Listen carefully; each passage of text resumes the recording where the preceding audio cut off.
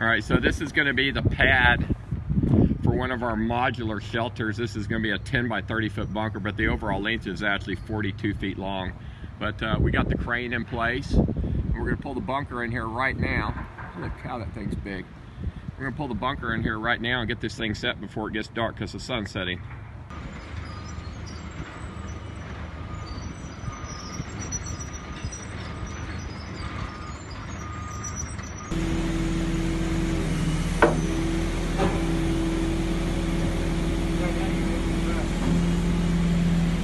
Which end does it?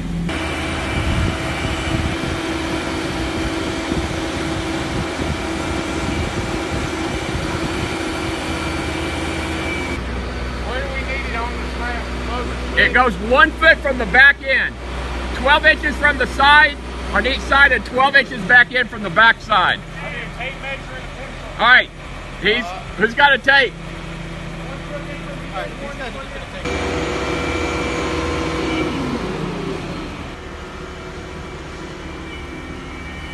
Hey, if that falls on your head, it's gonna hurt.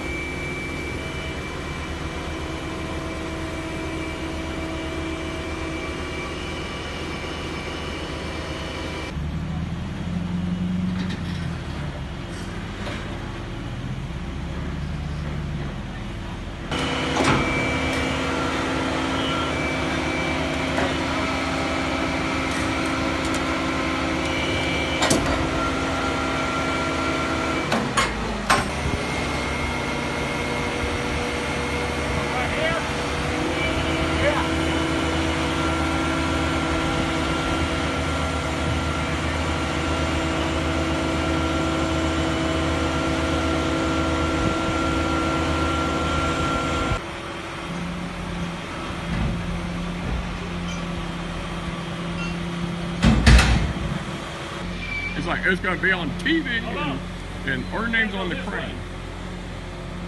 I just got it like that. You know where you want it down there, don't you?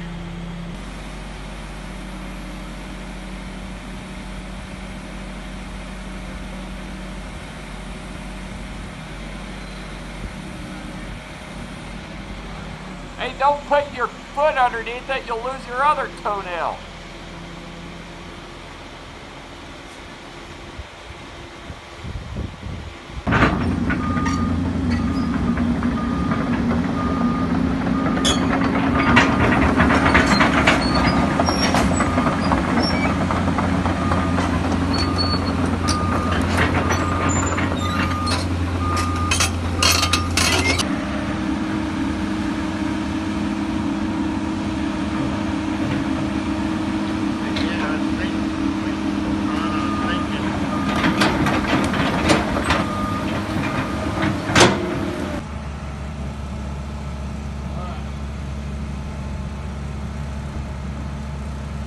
Hardware run, please. Right there. Hold on a second.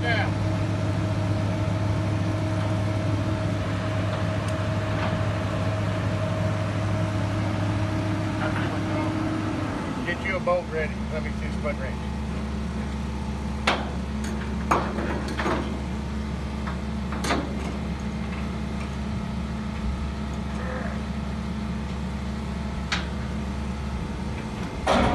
Got that bitch now.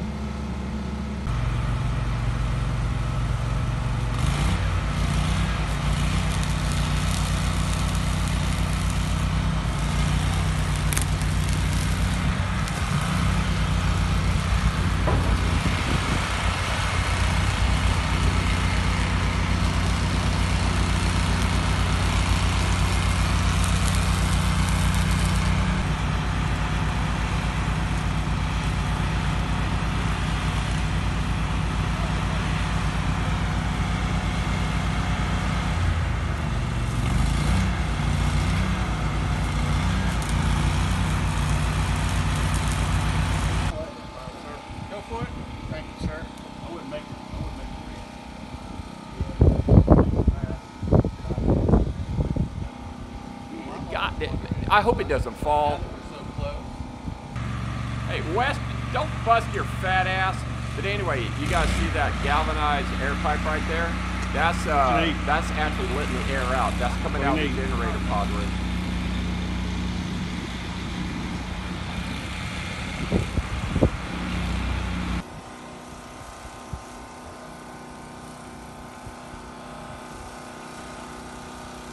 Let me show you guys something that makes every Atlas shelter badass. You see this 6-inch galvanized air pipe? First of all, it's not going to rust, but you see at the bottom of this pipe, that's the check valve. So if somebody tries to pour gas into this air pipe, it goes straight into the ground.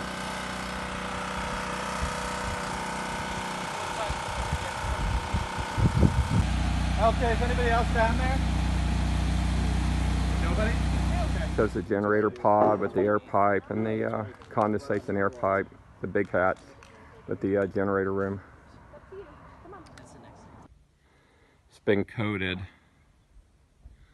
All right, so what we did is we sandblasted the shelter and we went ahead and coated it with Carboline, which is a 2-part rubberized epoxy coating on the exterior to prevent corrosion. All right, so what we're gonna do next here is we're gonna go ahead and put wood forms all the way around the shelter, and we're gonna pour 12 inches of 4,000 PSI concrete all the way around the sides and over the roof.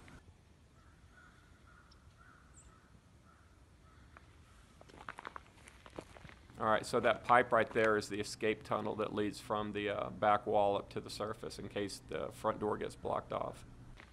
All right, so I'm walking around the shelter checking it, but we're getting ready to form this up and pour the concrete in the dark.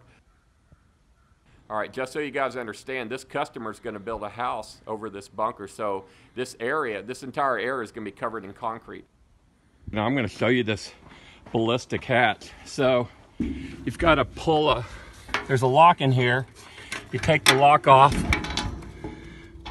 take the lock out of there, okay? And then you back up, and then the hatch will open up by itself. And then you got the stairs, you go down the stairs. It's a little dirty right now because you can tell it's still under construction, but then you go down inside the shelter to the stairs, and you got all these crazy doors down here. So going back up, that's what you see looking up. It's got 4 hydraulic lifts on it. This one does anyway. It's actually too many probably. This thing would raise a tank. Anyway, thought you enjoyed seeing this hatch.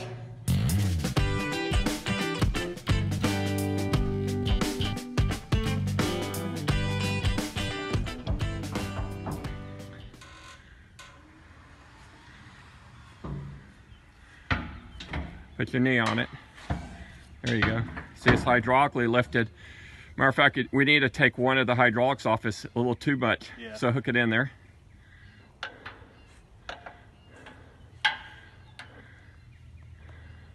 All right, so this is the nuclear blast hatch for the stairs for an Atlas survival shelter.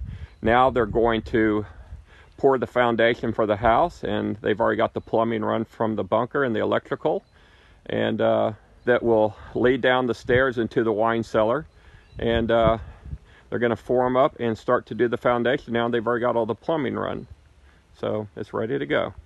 All right, so this is the bunker I've been doing on Valentine's Day 2018.